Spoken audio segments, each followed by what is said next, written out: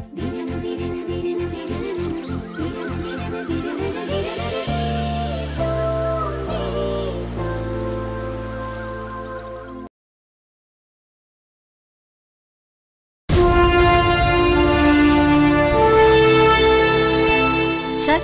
Coffee தரட்டுமா?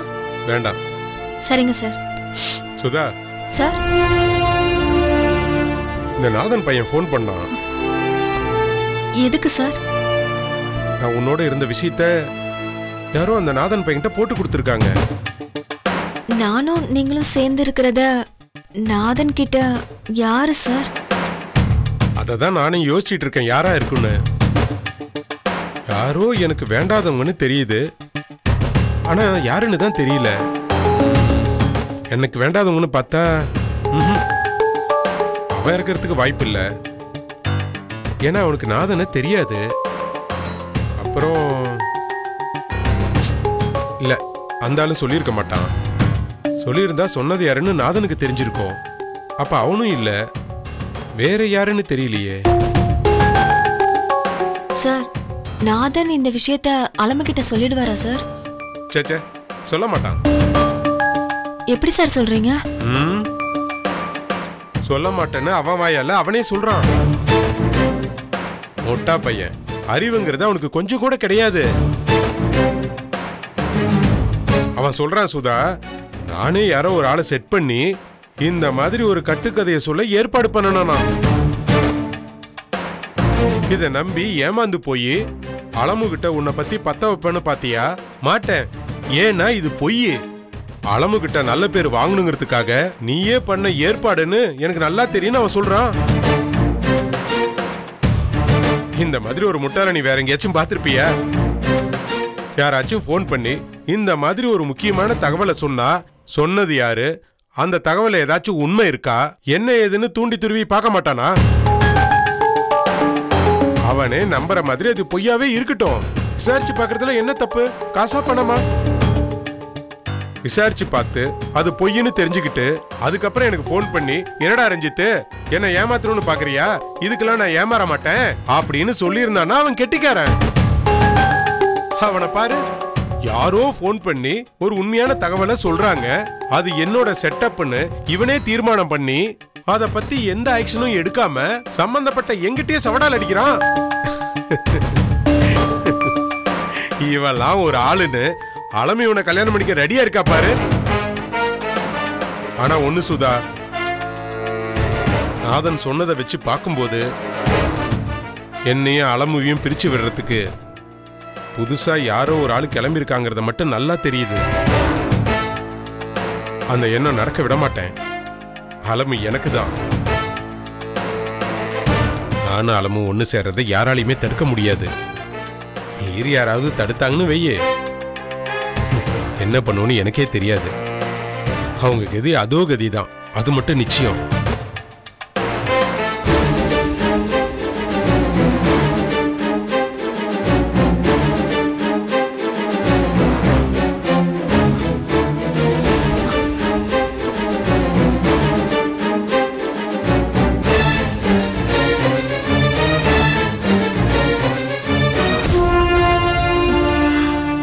சொல்ற மாதிரி இந்த நாதன் நிஜமாவே முட்டாளா இருப்பான் போல இருக்கு. லூசு.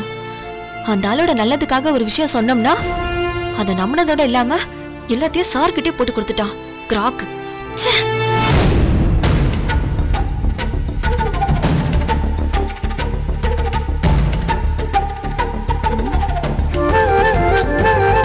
என்னடா இது? நான் சொல்ற வரைக்கும் இந்த பொண்ணை பத்திரமா பாத்துக்கோங்க, காசு குடுக்கறேன்னு சொன்னாங்க. இந்த பொண்ணு என்னடானா சாப்பிட மாட்டேங்குது, சண்டித்தனம் பண்ணுது, கைய கடிக்குது, பத்தாத்துக்கு காய்ச்சல் வேற வந்து நடுக்கிட்டு கிடக்குது. என்னதாண்டா பண்றது இத? என்னக்கா கேள்வி இது? கூட்டு போய் டாக்டர் காட்டுவான். கூட்டு போறதா? அது பிரச்சனையாச்சேடா. இந்த பொண்ணை வெளியில எங்கேயும் காட்டாதீங்க, காட்டினா பிரச்சனை ஆயிடும் தானே நம்ம கிட்ட ஒப்படைச்சாங்க. அப்போ ஒண்ணு செய்யலாம்க்கா, டாக்டர் பேசாம இங்க வர வச்சிருவோம். நல்ல ஐடியா தான், ஆனா அதுலயும் சிக்கல் இருக்கே. அதுல என்னக்கா சிக்கல? டாக்டருக்கு நம்ம வீடு தெரிஞ்சு போயிடும். அவரு வர நேரம் பார்த்து இந்த பொண்ணு எதையாவது பிரச்சனையை பண்ணி டாக்டர் நம்ம மேல சந்தேகப்பட்டு நேரா போலீஸ் ஸ்டேஷன் போயிட்டாருன்னா சிக்கல் தான். என்ன பண்றதுன்னு புரியலையே. ஏங்கா பேசாம சம்பந்தப்பட்ட ஆள்கிட்டயே போன் பண்ணி என்ன பண்றதுன்னு கேட்டலாமே. அதான்டா நல்லது. இரு கேக்குறேன்.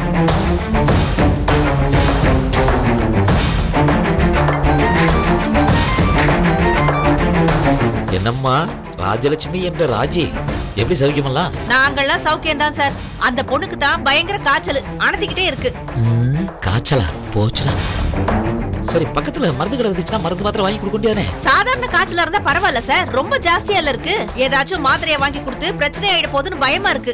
பத்திரமா பாத்துக்கங்கன்னு வேற சொல்லிருக்கீங்க. ஆமாமா, பத்திரமா பாத்துக்கணும், அது ரொம்ப முக்கியம். இப்ப என்ன சார் செய்யட்டும்? டாக்டர் கிட்ட வேணா கூட்டி போய் காட்டட்டுமா? அதெல்லாம் ஒண்ணும் தப்பு இல்ல, ஆனா ஜாக்கிரதையா கூட்டி போய் காட்டிட்டு வந்துருவியா? அதெல்லாம் ஒண்ணும் பிரச்சனை இல்ல சார், துணைக்கு நம்ம பசங்க இருக்காங்க.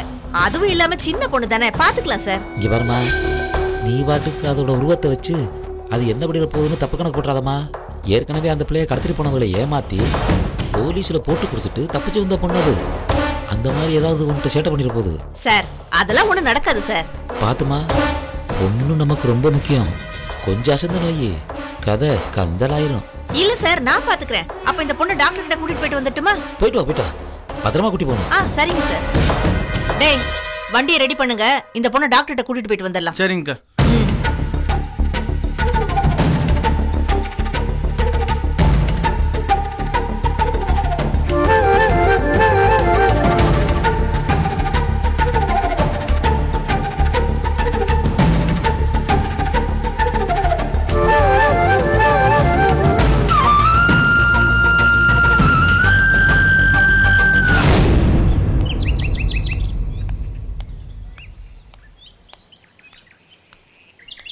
மாப்ள, மங்களா, நீங்க எப்போ வந்தீங்க? இப்பதான் வந்தோனே. ஓ, உங்களே ரஞ்சித் தான் ஃபோன் பண்ணி வர சொன்னாரா? ஆமாண்ணே. எதுக்காக அந்த தம்பி எல்லாரையும் வர சொல்லி இருக்கு துரை? என்ன விஷயம்? நானும் ரஞ்சித் கிட்ட கேட்டது. நீங்க முதல்ல மாமா வீட்டுக்கு வந்துருங்க, நான் அகஸ்டின் சார் கூட அங்கதான் வந்துட்டு இருக்கேன், நான் நேர்ல வந்து சொல்றேன்னு சொன்னாருங்க. இப்படி எல்லாரையும் ஒண்ணு கூட்டி பேசுற அளவுக்கு அப்படி என்ன விஷயம் சொல்ல போறான்னு தெரியலையே.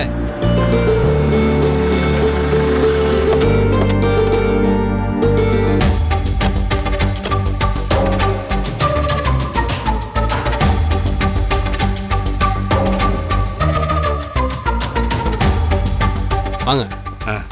வாங்க மாப்பிள்ள, வாங்க தம்பி. எப்படி இருக்கீங்க? பரவாயில்ல, நல்லதா இருக்கேன். நாங்க இருந்த நெருக்கடியில வந்து பார்க்க முடியல மாமா. கல்பனாக்கு வேற உடம்பு சரியில்லை. அலமும் சொன்னா மாப்பிள்ள, கல்பனாக்கு இப்ப எப்படி இருக்கு? ஏதோ இருக்கா மாமா, மனுஷன் வந்து போய் எந்த வித பிடிப்பும் இல்லாம ஒன்னும் சொல்லிக்கிற மாதிரி இல்ல மாமா. பாவம்பா, குழந்தை தொலைச்சிருக்கிறாள்ல, அவ வேற எப்படி இருப்பா சொல்லுங்க. ஆமா அத்தை, இதுக்கு நடுவுல ஸ்ரேயாவோட குடைச்சல் வேற. ஒன்னும் சமாளிக்க முடியாம ஸ்ரேயாவை கொண்டு போய் சித்தார்த்த வீட்டுல விட்டுட்டு வந்துட்டேன். இனி அவ பாடு அவங்க பாடு, ஒரே நேரத்துல எத்தனை கவலை தான் படுறது. இப்பதான் நீங்க சரியான வேலையே பண்ணிருக்கீங்க. அவ இருக்க வேண்டிய இடமே அதுதானே. ஆரம்பத்துல இருந்தே நான் அதுதான் சொல்லிக்கிட்டு இருந்தேன். இனிமே பாருங்க, அவ வாழ்க்கை நல்லா இருக்கும். சரி ரஞ்சித், எதுக்கு எங்க எல்லாரையும் ஒன்னா வர சொன்னீங்க? எல்லாம் அலமோட கல்யாண விஷயமா தான் மாமா.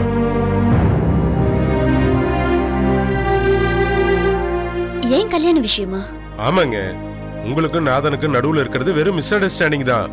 நான் நாதனை பார்த்து பேசி எல்லாத்தையும் சரி பண்றேன்னு சொன்னேன்ல, சரி பண்ணிட்டேன். என்ன தம்பி சொல்றீங்க? ஆமா அத்தை, நான் நாதன் வீட்டுக்கு போய் பேசி நாதனோட அம்மாவையும் அப்பாவையும் சமாதானம் பேசிட்டு தான் நாங்க வரேன். உங்களுக்கு சந்தேகமா இருந்தா அகஸ்டின் சாரியே கேளுங்க. நாங்க 2 பேரும் தான் நாதன் வீட்டுக்கே போயிருந்தோம். எதுக்கு போனீங்க? நான் தான் போவேன்னு சொன்னேன்ல. என்ன இப்படி பேசுறீங்க? உங்களுக்காக தான் நான் போனேன், உங்களோட எதிர்கால வாழ்க்கைக்காக தான் போனேன். நான் தான் அப்படி ஒரு வாழ்க்கையே எனக்கு தேவையில்லைன்னு சொல்லிட்டேன்ல, அப்படி எதுக்கு சார் போகணும்? அப்படி எல்லாம் விட்டுற முடியாது அலமோ. வேண்டாத பொருளை தூக்கி போடுற மாதிரி உங்க வாழ்க்கையை தூக்கி போட்டுற முடியாது. சரியா சொன்னீங்க தம்பி, நல்லா சொல்லுங்க. நாங்க ஏதாவது சொன்னா ரொம்ப கோவப்படுறான். என்னோட கோவத்தை புரிஞ்சுக்கணும்னா என் இடத்துல இருந்து பார்க்கணும். அதையத்தான் நாங்களும் சொல்றோம். எங்களோட வேதனையும் கஷ்டமும் தெரிஞ்சுக்கணும்னா எங்க இடத்துல இருந்து பார்க்கணும். அம்மா ஒரு நிமிஷம், நாதன் வீட்டுல என்ன சொன்னாங்க அதை சொல்லுங்க முதல்ல. அவங்களுக்கு கொஞ்சம் கோவம் தான், ஆனா உங்க யார் மேலயும் இல்ல, என் மேலதான். நாதனு கூட என் மேல கொஞ்சம் கோவம். நீங்க போனப்ப அங்க நாதன் இருந்தாரா? இல்ல, நாதனோட அம்மாவும் அப்பாவும் தான் இருந்தாங்க. நான் எதிர்பார்த்த மாதிரியே என்ன அவங்க பார்த்ததும் பயங்கரமா கோவப்பட்டாங்க. ரொம்ப அரும்பாடும் பட்டு அவங்கள சமாதானம் பண்ணி. சமாதானமா பண்ணீங்க? சமாதானம்னா வாயால பேசல, ரஞ்சித் சார் அவங்க காலிலே விழுந்துட்டாரு. என்ன தம்பி, எதுக்கு அவங்க கால்ல எல்லாம் போய் விழுந்துட்டு? எனக்கு அது அவங்க காலா தெரியல, அலமோட வாழ்க்கையா தான் தெரிஞ்சது. சார், இதெல்லாம் தேவையில்லாத வேலை. காலை பிடிச்சாவது எனக்கு ஒரு வாழ்க்கை வரணும்ன்ற அவசியமே கிடையாது. சும்மா எல்லாத்தையும் எடுத்தெறிஞ்சு பேசாதீங்க அலமோ. நான் கேட்கறதுக்கு பதில் சொல்லுங்க. இப்படி ஒரு பிரச்சனை உங்களுக்கும் நாதனுக்கும் நடுவுல கல்யாணத்துக்கு அப்புறம் வந்திருந்துச்சுன்னா என்ன செஞ்சிருப்பீங்க?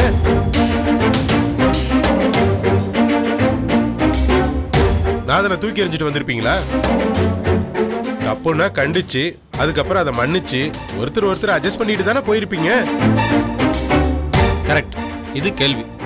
அலமு, இந்த கேள்விக்கு என்ன பதில் சொல்லுவ? என்ன வாயடிச்சு போய் நிக்கிற? தம்பி கேக்குறாருல, இப்ப பதில் சொல்லு. எப்படி பதில் சொல்வா? பதில் இருந்தா தானே சொல்றதுக்கு. சும்மா ஆளாளுக்கு ஏதாவது சொல்லிட்டு இருக்காதீங்க. என்னோட சங்கடம் என்னன்னு உங்களுக்கு எல்லாம் தெரியாது. சங்கடங்களை பேசி தீக்கலாம் ஆலமோ. மனசு இருந்துச்சுன்னா நீங்களே நாதனிட்ட பேசி பிரச்சனையை தீர்த்திருக்கலாம். நீங்க அதுக்கு தயாரா இல்லைங்கிறதுனாலதான் நான் களத்துல இறங்கினேன். ஆனா ரஞ்சித், நீங்க கூட இது வரைக்கும் நாதனை நேர்ல பார்த்து அவரை சமாதானம் பண்ண முயற்சி பண்ண மாதிரி தெரியலையே. அண்ணே, நாதனுக்கு என் மேல இருக்கிற கோவத்துல நான் போய் சமாதானம் பேசினேன்னு வைங்க, நாதனுக்கு எனக்கும் சண்டை தான் வரும். அதனாலதான் அவங்க அப்பா அம்மாட்ட போய் பேசினேன். அதுவும் போக நாதனோட இயல்பு என்னன்னா அவங்க அம்மா அப்பா என்ன சொன்னாலும் அதை தட்டாம கேட்டுக்குவாரு. அதனால நாதனை சமாதானப்படுத்துறதை விட அவங்க அம்மா அப்பாவை சமாதானப்படுத்துறது தான் முக்கியம்னு எனக்கு தோணுச்சு. அதனாலதான் அவங்கள பார்த்து பேசினேன். நான் நினைச்ச மாதிரி அவங்களும் சமாதானம் ஆயிட்டாங்க. அதுக்கு ரஞ்சித் சார் கொஞ்சம் நெஞ்ச பாடாப்பட்டாரு. எவ்வளவு கெஞ்சி எத்தனை தடவை மன்னிப்பு கேட்டு. இதே வேற ஒரு மனுஷனா இருந்திருந்தாருன்னு வைங்க, அவங்க பண்ண அலம்பலுக்கு போடா நீங்களும் உங்க கல்யாணம்னு திட்டிட்டே போயிருப்பான். சார் அதெல்லாம் எதுக்கு சார்? இப்ப நாம அவமானப்பட்டாலும் நமக்கு காரியம் ஆகணும். இது ஒரு பொண்ணோட வாழ்க்கைங்க. அதுவும் என்னால கெட்டு போன மாதிரி அதை சரி பண்ண வேண்டியது என்னோட கடமை இல்லையா? சார், இதுல உங்க தப்பு எதுவுமே இல்ல. நீங்க குற்ற உணர்ச்சிக்கு ஆளாக வேண்டிய அவசியமே இல்ல. தப்பு பண்ணது அவரு. குற்ற உணர்ச்சி வரதா இருந்தா அவருக்கு தான் வரணும். இப்படி ஒரு தப்பு பண்ணிட்டமேனு அவரு தான் வருத்தப்படணும், சாரி கேட்கணும். கேட்க மாட்டாருன்னு நினைக்கிறீங்களா? கண்டிப்பா கேட்பாருங்க. நல்ல மனுஷங்க நாதன். ஏதோ ஒரு மனக்குழப்பத்துல தப்பா எதையோ நினைச்சுக்கிட்டு கொஞ்சம் ராங்கா பிஹேவ் பண்ணிட்டாரு, அவ்வளவுதான். அதை பெருசுப்படுத்தாதீங்க அலமோ. இது இதோட விட்டுடுங்க.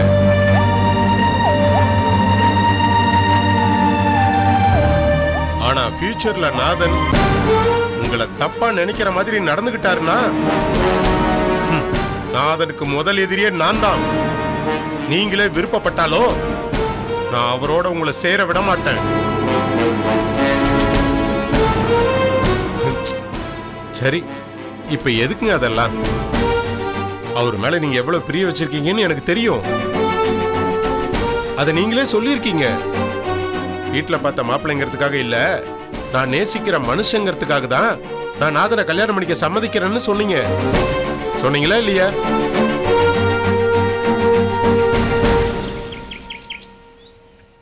அப்படியெல்லாம் சொல்லிட்டு இப்ப இவ்வளவு கோவப்படுறதுல எந்த நியாயமும் இல்ல.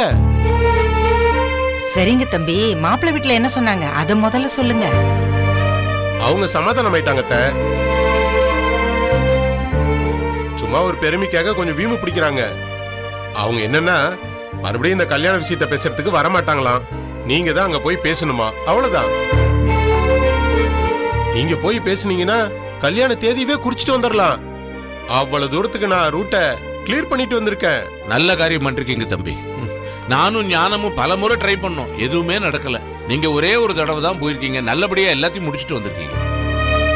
நான் பண்ணதை விடுங்க, அது ஒரு சாதாரண காரியம். இப்ப இந்த கல்யாணம் பேச போகணும். யார் போறீங்க, எப்ப போக போறீங்க?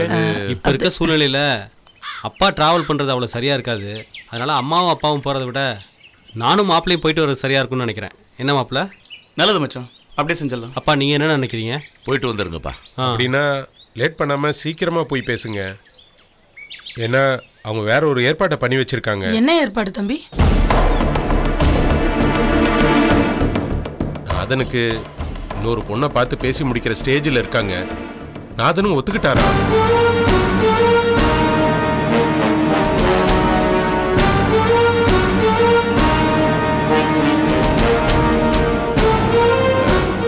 சீதார்த்தெல்லாம் ஒன்றும் நடந்துடலன்னு வைங்க.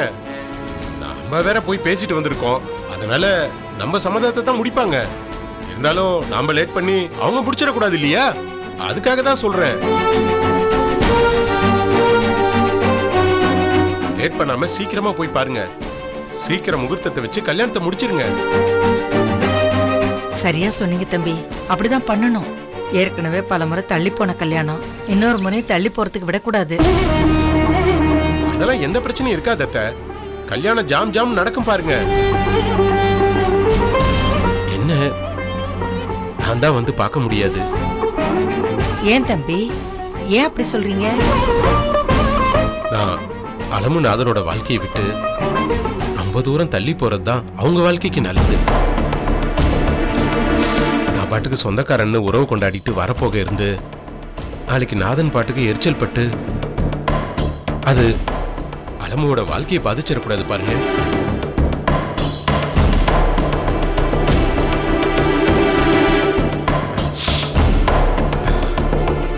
கல்யாணத்துக்கு வரலன்னா என்ன, இந்த கல்யாணமே நான் பார்த்து நடத்துறது தானே. அப்புறம் என்ன என்ன இவ்வளவு தூரம் பழகிட்டு விலகி போறதுங்கிறது கொஞ்சம் கஷ்டமா இருக்குங்கிறது உண்மைதான். ஆனா வேற வழி இல்லைன்னா அதை நான் பண்ணிதானே ஆகணும்.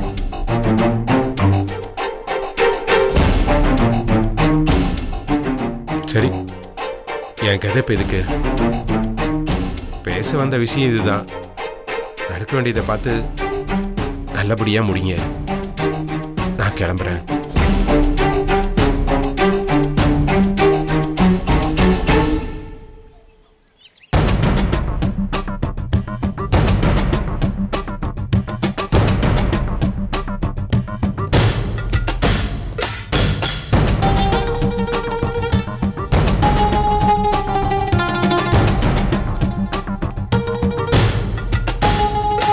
சார் போலாமா?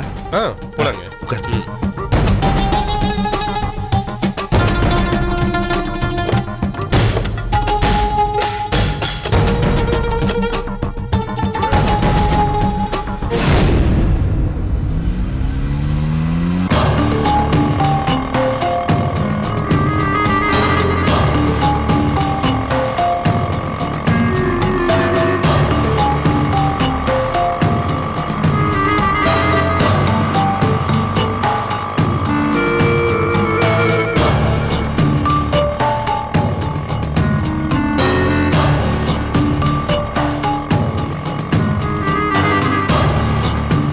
நம்ம ஏரியால தான் அவ்வளோ டாக்டர் இருக்காங்களே, அங்கிட்ட காட்டாம ஏன் இவ்வளவு தூரம்? எல்லாம் காரணமா தான். நீ பேசாம வண்டியை ஓட்டு.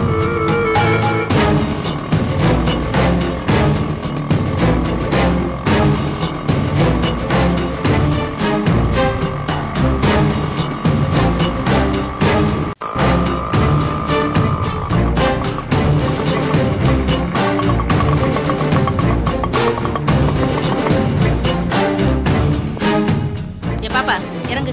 வா. வா. டேய், நீங்க எங்கடா வரீங்க? உனக்கு துணைக்குதாங்க. அறிவு கெட்டவனுங்களா, உங்களை மாதிரி 2 தடி எங்களை கூட்டிட்டு போனா டாக்டருக்கு சந்தேகம் வராது. நீங்க இங்கேயே இருங்க, நான் மட்டும் போய் பார்த்துட்டு வரேன். சரிக்கா. ஏய் குட்டி பிசாசே, உள்ள போய் ஏதாவது வாயை திறந்த அவ்வளவுதான் ஒண்ணு. அதெல்லாம் நான் பாத்துக்கிறேன், நீங்க இருங்க. சரிக்கா. டாக்டர் இருக்காங்களாமா? இருக்காங்க. டாக்டர். Yes come in. வணக்கம் டாக்டர். வணக்கம்மா. யாருக்குமா? பாப்பாக்கு தான் டாக்டர். இப்படி உட்கார வைங்க. உட்காருமா. உட்காரு. என்னம்மா பிரச்சனை? காய்ச்சல் அடிக்குது டாக்டர். உன் பேர் என்னம்மா? பாப்பா உன்னதான் கேட்கிறேன், உன் பேர் என்னம்மா? அன்சிகா டாக்டர். ஹன்சிகா. என்ன பண்ணுது உனக்கு? என்னம்மா எது கேட்டாலும் ஒன்னும் சொல்ல மாட்டேங்கிற? அவ பேச மாட்டா டாக்டர். ஓ ஐ see.